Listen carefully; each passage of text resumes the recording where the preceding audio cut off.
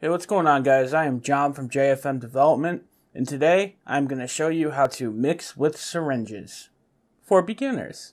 So let's get right into it.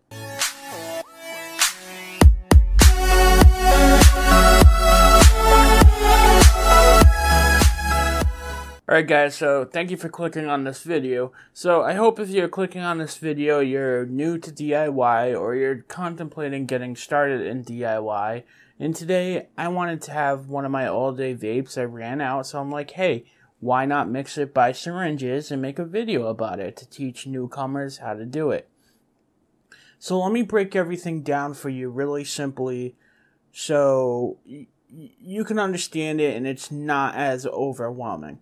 Okay, let's go first by the core ingredients in e-liquid.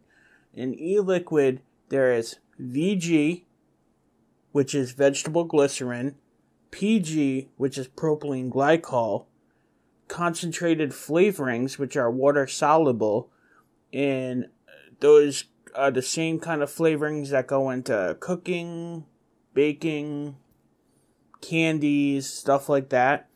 And then the fourth optional ingredient is, of course, nicotine. Now, nicotine isn't necessary to make an e-liquid. Really, the only thing that's necessary to make an e-liquid is probably VG. But those are the four main components of making an e-liquid. So today, we're going to be mixing with syringes, and it's called mixing by volume. Alright, so let me talk about where I get all these supplies and where I think you should get all these supplies. Alright, the first thing, let's go over the bases. The bases are considered to be propylene glycol, vegetable glycerin, and nicotine. Those are the bases, and then you have flavorings, okay? But let's start with the bases. First, we have propylene glycol. That looks like that. Same thing. The VG looks the same, and the nicotine will look the same. Now, I get all my bases from Liquid Barn. Liquid Barn carries Nic Select nicotine, and they also carry very high quality vegetable glycerin and propylene glycol. Now, when you're first starting out, you may not want to mix your own bases. You might not want to having to deal with nicotine, propylene glycol, and vegetable glycerin.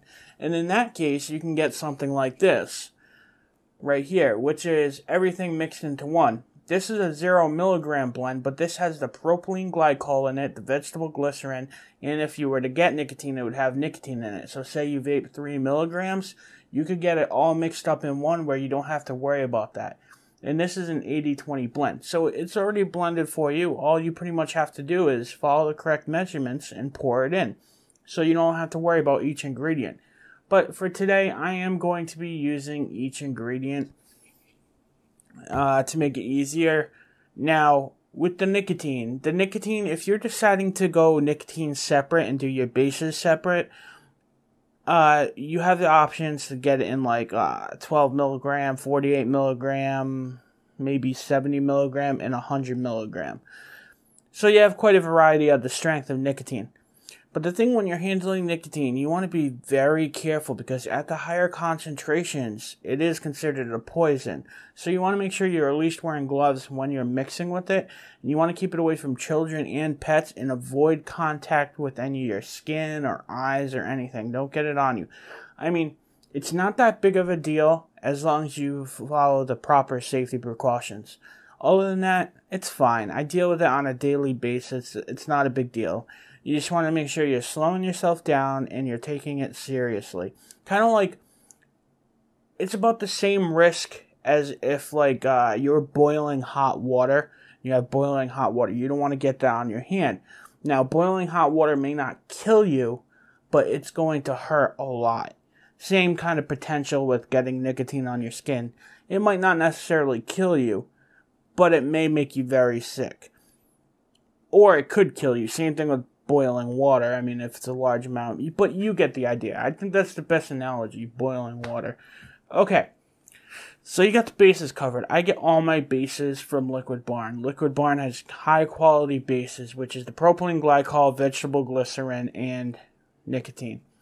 Now next up is the flavorings. Now for the flavorings, where to start? There are so many flavorings. You don't know what you want to mix up. Where do you start? Okay, first of all, my favorite place, and I've been to quite a few different vendors for flavorings, okay?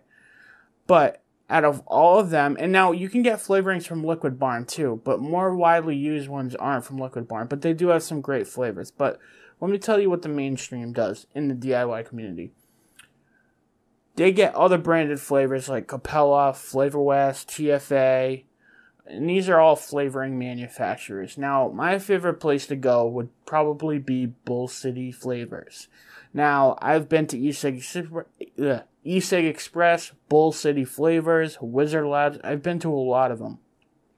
But my favorite is Bull City Flavors because not only do they have quality products, they have a great selection, but they're also fast and reliable. Every single package I've gotten has all the contents of my order.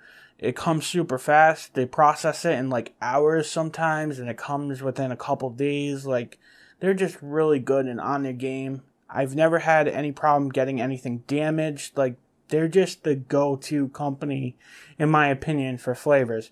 Frankly, if they had nicotine and all that, I'd probably buy everything from them. But for the bases, I usually go through Liquid Barn and Bull City for the flavors. Okay, so now back to how do you know which flavors to get? I mean, there are so many. Like, it's really hard to sort through. What I suggest you do, and I'm going to make another video about top flavors where I think beginners should get in another video. But if I haven't made it by the time you're seeing this, what I suggest you do is you go onto a site called eliquidrecipes.com. I will link it in the description. And you go to that site, to the front, and then hit this thing that says ratings on the top. Just click on it, and that will bring up all the highest rated recipes. Now, once you find a recipe on that list after you hit that rated button, if you find something that meets your favorite flavor profile, say you always vape strawberry and cream, or you always vape cinnamon vapes, or whatever it is you vape, and you find a recipe you like that's highly rated, basically what you're going to want to do is you're going to want to look at that recipe and get every single flavor that's on that recipe. And then that's probably the most economical way to start out. You know you'll be getting flavors for something that you can vape, enjoy, and it'll save you tons of money. Alright, so now that I explained to you where to get your flavors, how you might want to start when you first start DIY, how you might want to think about what flavors you want. Again, looking at that, or I'm going to make a video in the future. Now, you're asking me, what are these recipes? What am I looking at? What are all these numbers? What do I do? At least, if I was new, that's what I'd be thinking. Now, when you're making e-liquid, a lot of people who are mixers like to use what are called e-liquid calculators. Now, e-liquid calculators are basically calculators that you list off your ingredients, or the ingredients that you want to build up into a recipe, and then they're chosen by percentages. Now, there's a reason why we use percentages when we're making recipes, because no matter what size of a batch we're making, say we're making a 10 milliliter batch, a 30 milliliter batch, a 120 milliliter batch, that percentage is always going to stay the same. So when you're building a recipe, you get to know your flavors, and you get to know how they're going to interact with each other at what percentages. And with those percentages, you use them until you find a recipe you enjoy, and then you finalize your recipe, and then you mix it up. But the thing is, and I hope I'm making sense, but the thing is it's a lot of trial and error, and it's getting to know your flavors. Like, maybe this will help. Say, for example, you got Capella Strawberry Taffy right here, okay? And Capella Strawberry Taffy is by Capella, which is a stronger flavor manufacturer. Everybody knows Capella makes stronger flavors than, say, a company like TFA or Flavor West. Therefore, usually there's a 5% rule when you're testing flavors. You just want to mix up this single flavor at 5%, and then the rest base, and you want to sample test it, and then you get to know how the flavors interact, and that's what's called flavor testing. Now, opposed to other companies like Capella it might be 3%, or Flavora, it might be 1%. You want to try those at because they're more concentrated of flavorings. But each flavoring has certain percentages that are recommended to be used at. And a lot of that is trial and error. Also, there's great resources on DIY, like DIY or Die, my channel, eliquidrecipes.com, the eJuice subreddit, or the DIY eLiquid subreddit.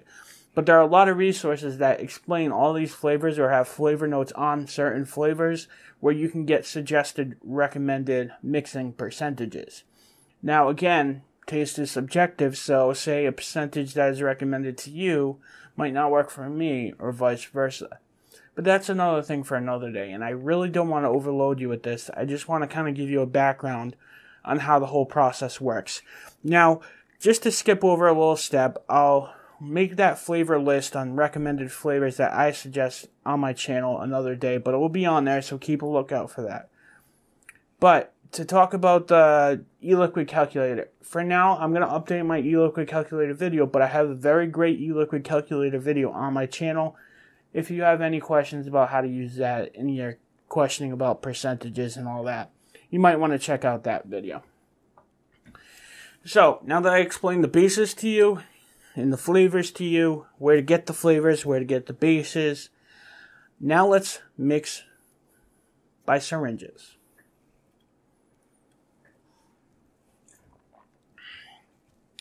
Okay, the first thing you want to do when you're mixing by syringes is you want to make sure you have all your syringes, but also you want to make sure you wear your gloves. I think the better practice is just be safe, wear gloves. But what you do in your own home is your own thing, but when you're handling nicotine, you're not going to want to get that on your skin.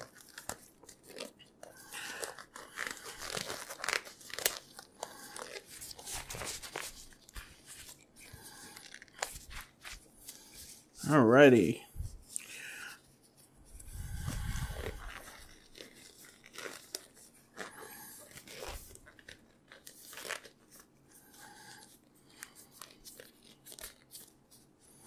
Now, when you're buying syringes, you want to buy syringes that are called blunt tip syringes, okay? They look like this. They don't have a point on them. They're not going to hurt you. Now, in this video, I am using syringes all here that have needles on them. They're not blunt tip, but what you should buy, and what most of these places I told you sell, are blunt tip syringes. The only reason is I forgot to order some, and I really want to make this video for you guys, so I got some from the pharmacy. I mean, they still work, but you just got to be careful not to poke yourself. That's the biggest problem with them. But I mean, either syringe will work, but I recommend getting blunt tip syringes. And all these flavor places like the Liquid Barn, they will sell these, and I believe Bull City Flavors also sells syringes. Me personally, I'm a mix by weight person, so I don't use syringes too often, but I still want to make this video to have a variety on my channel. So now that we went over what type of syringes you should use, let me show you how to draw up on it. So I have most of all these syringes already filled up to speed up the process a little bit, but I'm going to show you with the toasted marshmallow. Now, when you get your flavors, you want to shake them up very well, okay? Today, we're making my strawberry airhead recipe. This is a phenomenal recipe. It's good right off the bat after you shake it, and it's even better after a week. But what you want to do when you get all your concentrates is shake them very well.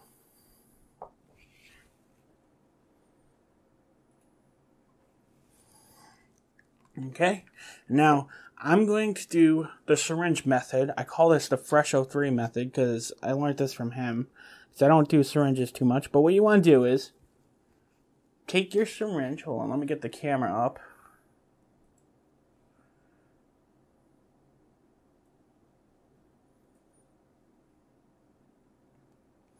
Okay, what you want to do is you want to take your syringe and you want to kind of just plunge it up a halfway, okay?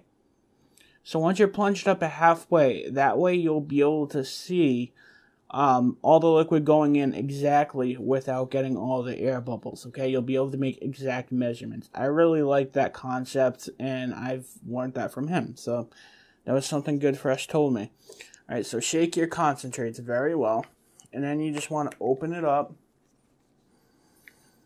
All right, and these have droppers on them, but this gauge needle, it will fit right in the hole. Like so. And basically, what you do is you tip it upside down, and you just plunge. And this calls for 0.66.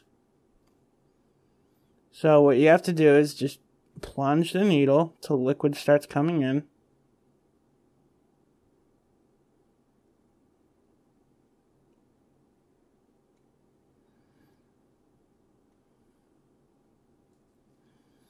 Alright, now we're going to look.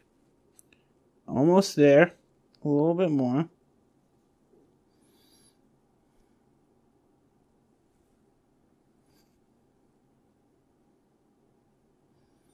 It's okay if you have to squirt some back in to get an exact measurement. Yep, see how I went over right there? You just squirt it back in.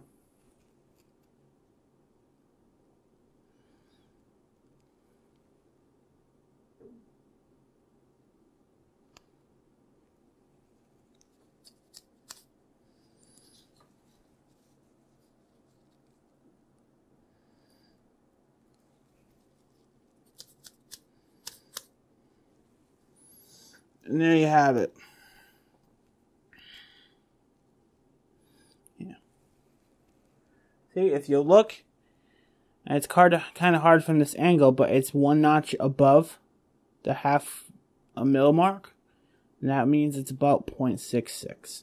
Alright, so once you do that, you got your toasted marshmallow. You just put it in, like so, and just push down.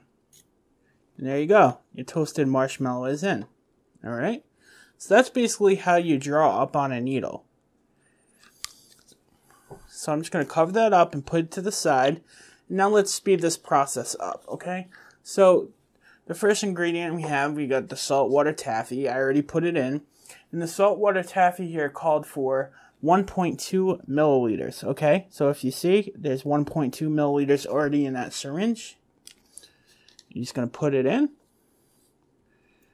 There you go. 1.2. Alright, just cover that up. Be careful with the needles. Next up is the strawberry ripe. So I'm going to grab the strawberry ripe. Again, it's another one that's 1.2. Already in the syringe. And put it in the bottle. Plunge it in.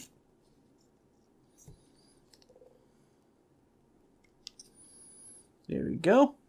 Followed by Strawberry Taffy by Capella. There we go. 0.6.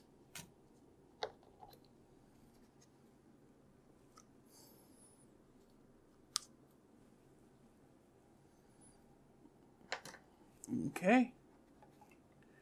That was Strawberry Sweet by Capella. Now this is Strawberry Taffy right here. It's all already in the needle. But basically you just draw it up like I showed you. There's really nothing to it. You just put every flavor in. Now this is the last ingredient. This is sweetener. This is super sweet.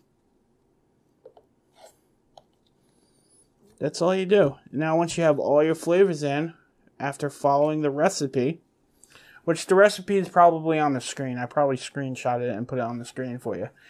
But now once you do that, it's time for your nicotine. And the nicotine in this liquid calls for, I'm doing a 3 milligram. So for milliliters, it needs 0.9 milliliters of nicotine. So what I'm going to do is I'm going to take a syringe and I'm going to take the nicotine and we're going to put it in. But what you want to do is when you're using concentrated nicotine like this, you want to make sure you shake it very, very well. Okay, you don't want hot spots in there. You don't want hot spots in there. Alright. So what you want to do is open it and just be very careful not to get this on you. Alright, now we're going to do 0.9.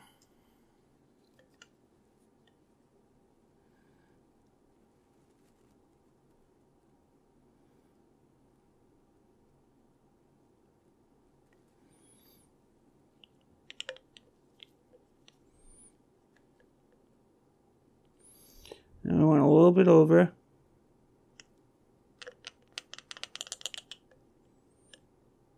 There we go. 0.9 of the nicotine.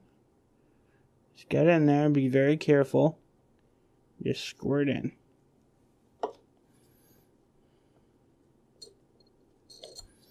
Just squirt in.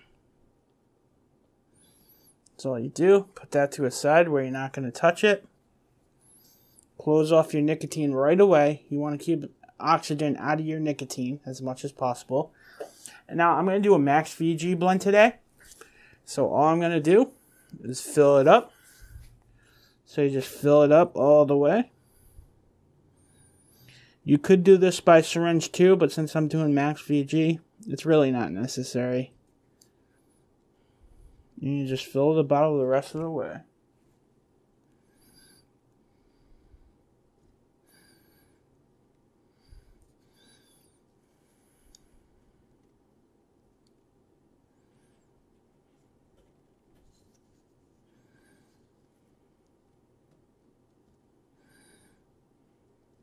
And what you may want to do too is leave some room to shake. That looks good to me, because I want some room to shake this bad boy. Alright, so you close up your VG. You take your little topper part right here. Close it off. Cover it up. And you just want to shake it very well. Just shake it very well. And then that's pretty much it.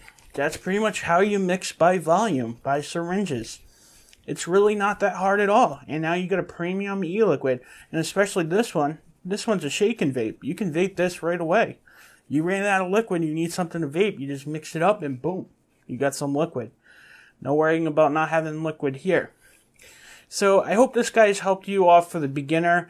I really want to cater for people who want to know how to mix by syringes and by volume. I hope this helped. I hope it wasn't too much information or too confusing. I got more great videos and tutorials on my channel, so make sure you check them out if you are new to DIY. Also, keep a lookout for that video about my most recommended flavorings for beginners. Also, I have an e-liquid video calculator on my channel. It's an excellent resource if you're wondering how to use an e-liquid calculator. And yeah, please subscribe if you're new here and hit that bell for notifications. If you have any questions or comments, leave it down in the comments below. If you like this video, hit the like button. And also stay tuned because I'm about to announce a giveaway on my channel for 100K subscribers. So thank you guys so very much for watching, and you guys have yourselves a great day. Peace.